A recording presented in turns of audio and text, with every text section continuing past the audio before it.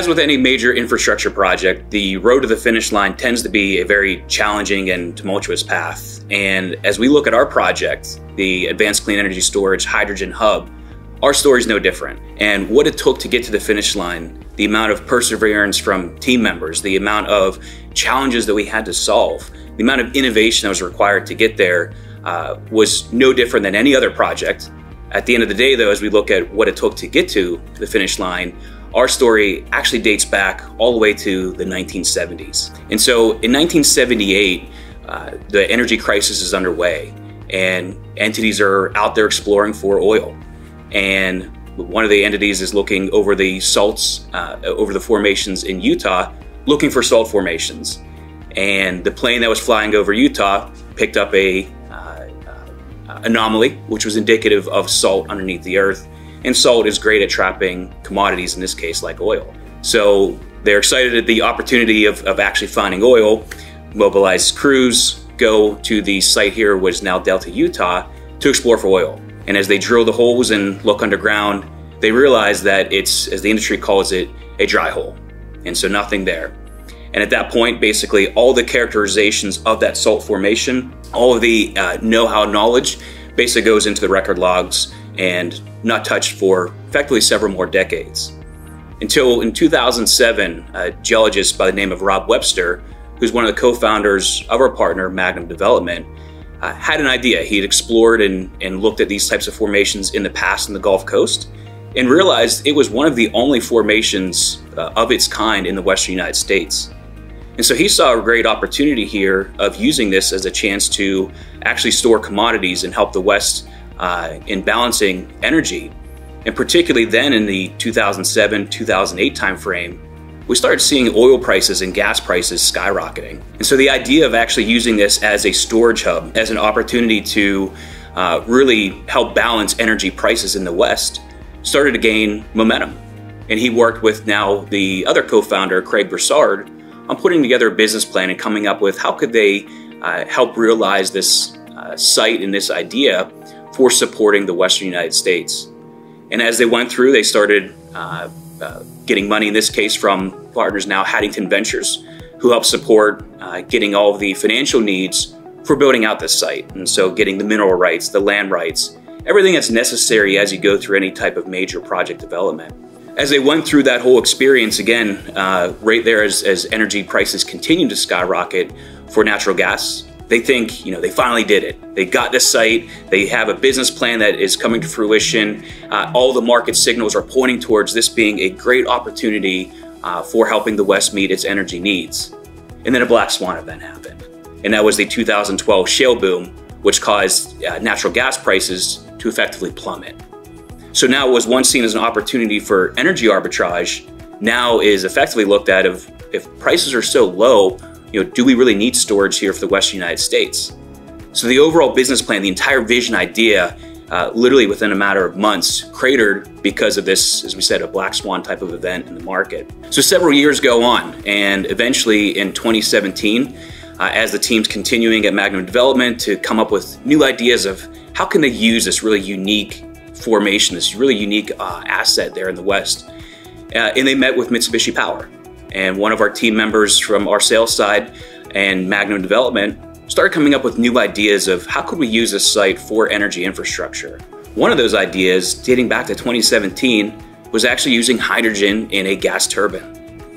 And as the years went on, in 2019, this idea really gained momentum when the Intermountain Power Agency issued a request for proposal for hydrogen-capable gas turbines, as they were looking to convert their existing coal-fired power plant into a gas turbine that could run on hydrogen, and eventually by 2045, looking to operate on 100% hydrogen. So now this idea of really using hydrogen gas turbine, again, picked up significant momentum around 2019.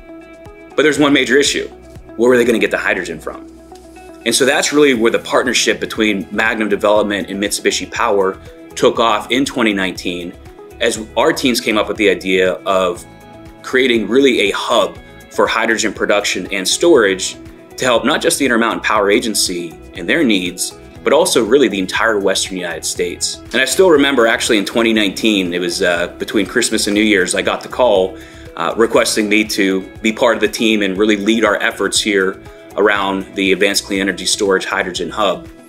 And if you go back to 2019, everyone in the market today knows how the buzz around hydrogen has all the hype and excitement. Just about 3 years ago, that was not the case.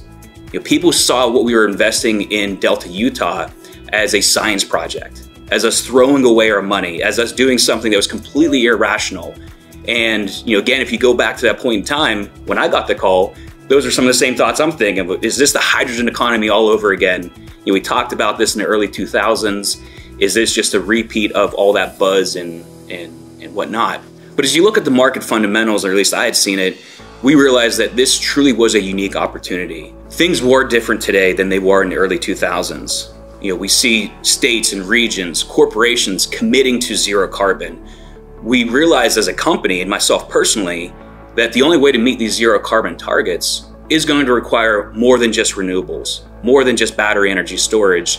It's going to take decarbonizing fuels, in this case hydrogen representing a great opportunity to achieve that. And so when the opportunity was presented myself, of course, I looked at the market fundamentals, saw what our company saw, and also jumped all the way in on the opportunity.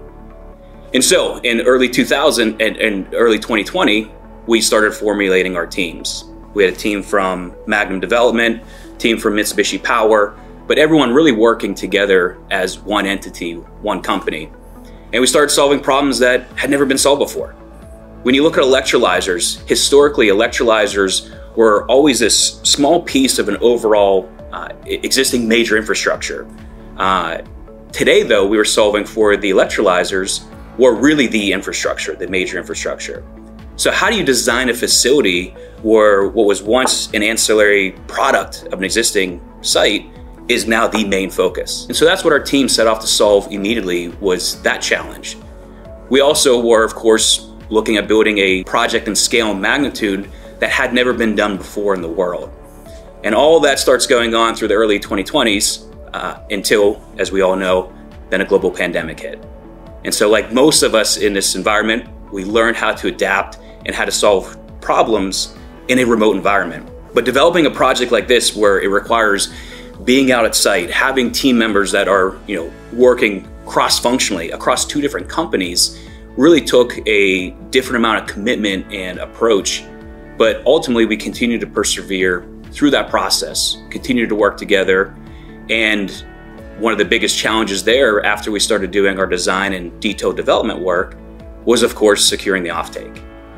And working with the Intermountain Power Agency to date had been rather difficult. Again, in a virtual environment where everybody's 2D, trying to work on a first of a kind application where entities had never, we don't have contracts that exist for a energy storage and conversion via hydrogen. And so really working with the counterparty here created its own challenges. And thankfully, it was about a year through the pandemic, April of 2021, when we finally had that opportunity to meet face-to-face with the Intermountain Power Agency and our team and start going through concepts and ideas and how could we help them meet their goal of operating on 30% hydrogen by 2025. Luckily, we had already done all of the detailed development work, all of the scheduling, all of the, again, engineering studies that were necessary to really put a strong project together. And at that point in time, ourselves and the Intermountain Power Agency charted out a path of, we assumed maybe about 6 months or so it would take to get contracts through. Eventually we'll work through financing in parallel, and we could be looking at an early end of the year, early first quarter for closing all these out. But again, the challenge here was there was no existing contracts that entities could go back and look to. There was this idea of solving for energy storage, for long duration energy storage, had never been pursued before. The market need just never existed until now. And so it took an incredible amount of collaboration between both the teams, the Intermountain Power Agency and our Advanced Clean Energy Storage team, to come up with solutions and look at all the different ways we could optimize the facility, how we could look at ensuring lowest cost, highest reliability, and not just solving today's challenge, right, for 2025, but making sure as we go through 2045 and how do we sequentially support our customer in this case to meet their need. And again, their need is decarbonization and helping that asset eventually transfer to 100% carbon-free energy. And what we realized very quickly was that 6-month challenge ultimately turned into a year. And in that year process, we also started introducing new partners, one of which was the US Department of Energy. And what's really exciting with this was DOE's first loan guarantee and project they've been pursuing in over a decade. It was 2011 since they had issued out a loan through the Renewable Energy Programs Office. And while that came with great excitement, it also came with great challenges. So, going back over decades worth of lost understanding what was necessary for a project like this, recognizing too that with so much focus and people looking at this project was going to require a lot of diligence, a lot of discipline in reviewing, how are we going about structuring contracts? How are we ensuring and de-risking the project? All of that was incredibly important, of course, not just to ourselves, but DOE in this case as well. And what we anticipated being maybe a 6 or so month process equally turned into 8, 10 plus type of month process to get through. But at the end of the day, as we continue to work through our partners, work with our other entities, we finally started getting to the finish line. And what I'll say is that anybody who has experience with a project finance deal, it really takes all the planets to align. You're getting all of your contracts, your cost models, your financing, everything you're getting into place, targeting for really a short period of time where everything lines up. And we had that short period of time where everything was lined up. And I can tell you that other external issues started to materialize, and that date started slipping and slipping and slipping. And eventually we got to that point where if we did not close by the date we closed on, we were really running into a challenge of potentially going back and renegotiating contracts, reevaluating schedule, and really, again, the project getting to the brink of significant delays.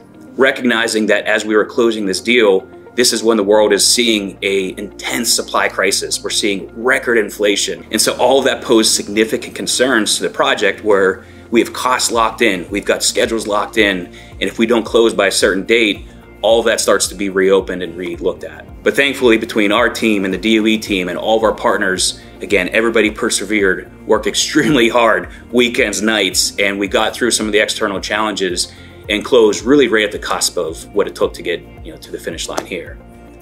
And so I go through that whole story and I go through that background of dating back to the 70s to show that any project like this, and particularly ours here, what got it to the finish line, again, wasn't necessarily the project itself, the site itself. It took an incredible amount of teamwork and individuals who were persevering through challenges and really never giving up. Recognizing that when you get punched once and maybe you see a black swan event like natural gas prices plummeting, or we see a global pandemic facing the team here, as we hit each of those punches and different challenges, getting to where financial close, if we did not close by that date, we face significant challenges. But it really takes those individuals working together as a team and persevering and dedicated to the cause here that brought it to the finish line. So when I say finish line, what do I mean by that? And really, it was just a culmination of all the development work that we put through the past several years, the contract negotiations, getting everything in place, and ultimately having the funds and the financing for the project ready so we could start construction. So all of that really was the background work to get us to the finish line, which effectively now is the start line for the next phase of the project. And that's going through construction and eventually operations. And so what it took for us to get to this point are going to be a lot of the same things that is going to be incredibly important for us as we target to execute with excellence. And that comes down to collaboration and teamwork amongst all the parties. And that's Mitsubishi Power and Magnum Development. That's also our world-class partners, Black & Veatch and WSP, who are constructing the surface and subsurface facilities. And everything that's going to be required there, continuing to work together to get this project into operation over the next few years.